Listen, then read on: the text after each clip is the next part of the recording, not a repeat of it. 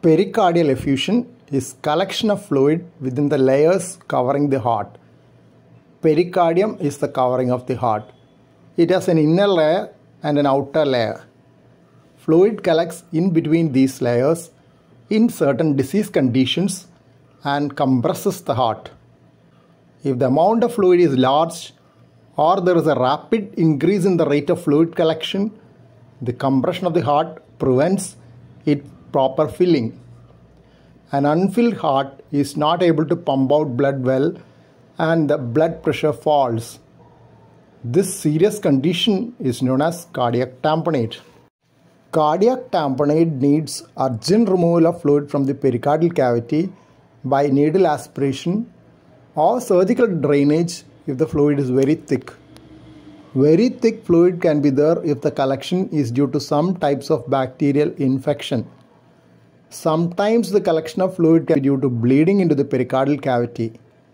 This occurs most commonly in cancer, malignant pericardial effusion. Usually it is cancer of other organs spreading to the pericardium, secondary, rather than primary cancer of the pericardium, which is very rare, mesothelioma. An important type of bacterial infection which causes pericardial effusion is tuberculosis. It may or may not be associated with tuberculosis elsewhere in the body. Tuberculous pericardial effusion can be documented by aspirating the fluid and culturing the fluid for the presence of the bacteria causing tuberculosis, Mycobacterium tuberculosis. There are other tests also for tuberculous pericarditis, but they are not as sure as growing bacterium in the culture. After draining the pericardial fluid to relieve the compression of the heart, tuberculous pericardial effusion needs full course of medication for eradication of infection. If the cause is a cancer, in addition to draining the pericardial fluid and relieving the compression on the heart, treatment for cancer will have to be given. This may include medications, radiation and surgery depending on the type of cancer. Cancer could be in nearby organs like the lung or breast or from distant organs. Analysis of the aspirated fluid may give information on the type of cancer. Usually, other investigations to search for the location and spread like a positron emission tomography, PET scan, may be considered. Inflammation of pericardium, as inflammation elsewhere, can be painful and cause chest pain. But pericardial effusion can build up slowly without much pain. When the quantity is large enough to compress the heart, the person may feel breathless or dizzy because of a fall in blood pressure. Sometimes mild pericardial effusion may be detected by an echocardiogram done for other causes. Pericardial effusion is usually confirmed by an echocardiogram, ultrasound study of the heart. In case of cardiac tamponade, the heart can be seen swinging within the large amount of fluid in the pericardial cavity.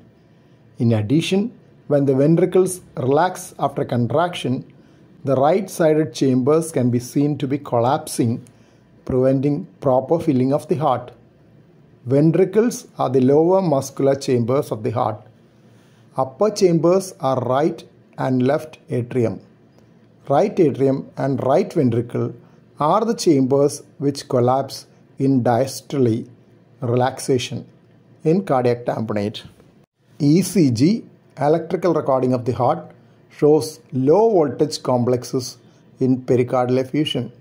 This is because the fluid surrounding the heart prevents good conduction of electrical signals of the heart to the body surface. When the heart swings in the pericardial cavity due to large amount of fluid in cardiac tamponade, alternate complexes in the ECG can be seen as taller and shorter. This is known as electrical alternance. In addition to cancer and tuberculosis, any other cause of pericarditis can also cause pericardial effusion. Pericarditis is the inflammation of the outer covering of the heart. Viral infection is an important cause of pericarditis and pericardial effusion. Bacterial infections in the adjacent organs like lung can also rarely spread to the pericardium, causing pericarditis. Pericarditis can occur after a heart attack due to damage following a loss of blood supply. Diseases of the immune system can also cause pericarditis and pericardial effusion. Radiation treatment given for cancer of adjacent organs like lungs and breast can also cause pericarditis. Rheumatic fever is another important cause of pericarditis, but a large pericardial effusion is uncommon in rheumatic fever, where the involvement is mainly of the heart walls. Infections of the heart walls can also spread to the pericardium and cause pericardial effusion. Another important cause of pericardial effusion is hypothyroidism.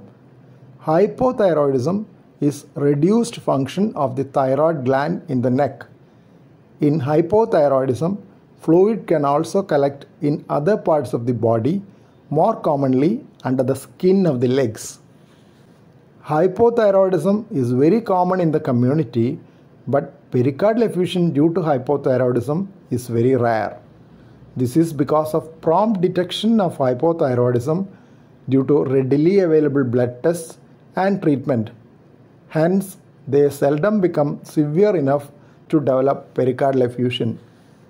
Treatment of hypothyroidism is also not very expensive and needs only replacement of the deficient thyroid hormone. Importance of pericardial effusion is the need for prompt treatment in those who develop cardiac tamponade, which is a potentially life-threatening condition. Mild pericarditis with minimal pericardial effusion need only medical treatment and follow-up. In case of diseases like tuberculosis or other bacterial infection, long-term follow-up is needed. This is because some of them may develop thickening and scarring of the pericardium, known as constrictive pericarditis. In that condition, a thickened pericardium can prevent proper filling of the heart and needs surgical removal of thickened pericardium. Thank you for watching this video. Please subscribe, like, share and post your valuable comment below this video.